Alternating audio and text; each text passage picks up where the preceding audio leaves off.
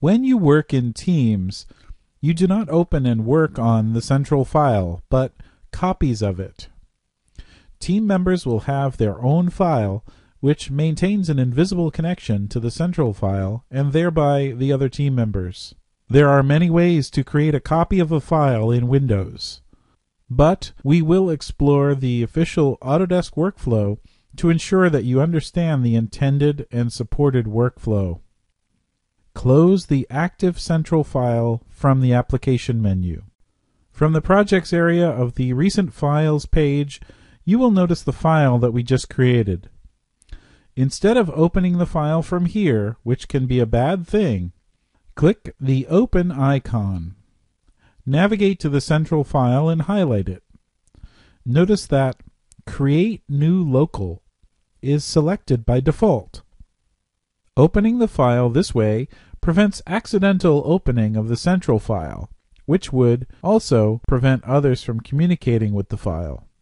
It is really important to not be in the habit of opening files from Windows Explorer directly or from the Recent Files page, as Revit will not present you with this option of creating a local copy.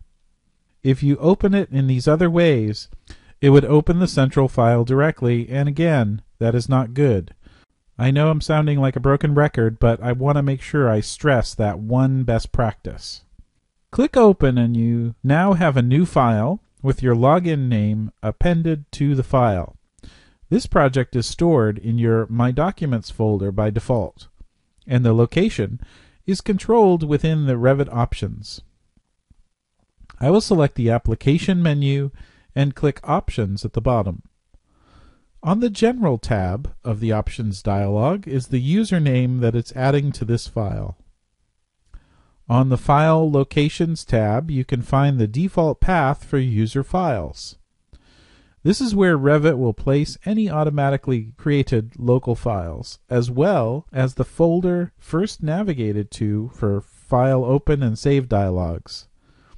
On my workstation, I have configured Revit to use C:\Revit local files for simplicity and to separate the files from My Documents, which are considered more long-term. The local files should really be thought of as temporary. You will synchronize your work with the server a few times per day.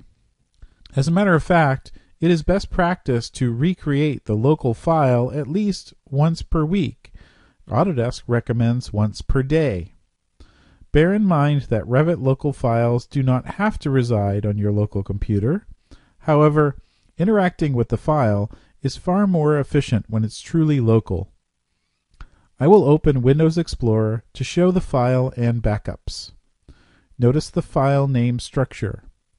If we had decided to use the word central in the name, then the local copy would be named project-central-yourloginname.rvt.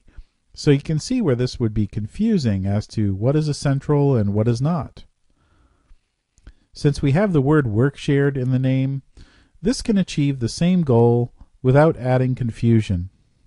So by using a naming convention like this, you will know when a project has worksharing enabled, and if it does not have your username suffix or doesn't have your username, stay out.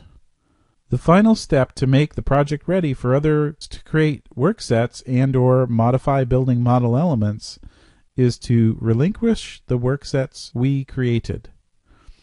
If you open the Worksets dialog, you will notice that your username appears in the Owner column. Close this dialog. We will now click on the Synchronize icon on the Quick Access toolbar. This icon will not appear before worksharing is enabled in a project. Be sure that the user-created worksets and any other checkboxes which are not gray are checked. Notice that the local file will also be saved before and after synchronization to be sure that the local and central files are identical.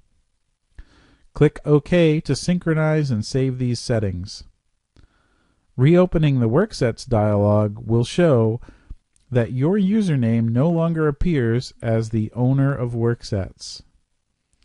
These worksets are now available to become editable by any team members. By relinquishing, we have done the same as selecting each workset and clicking the Not Editable button. This releases your name from the owner column and changes the editable value to No. Instruct others on your project to create their local copies at this time. They would simply navigate to the central file from the Revit Open dialog and accept the default setting of Create New Local. They can begin work immediately.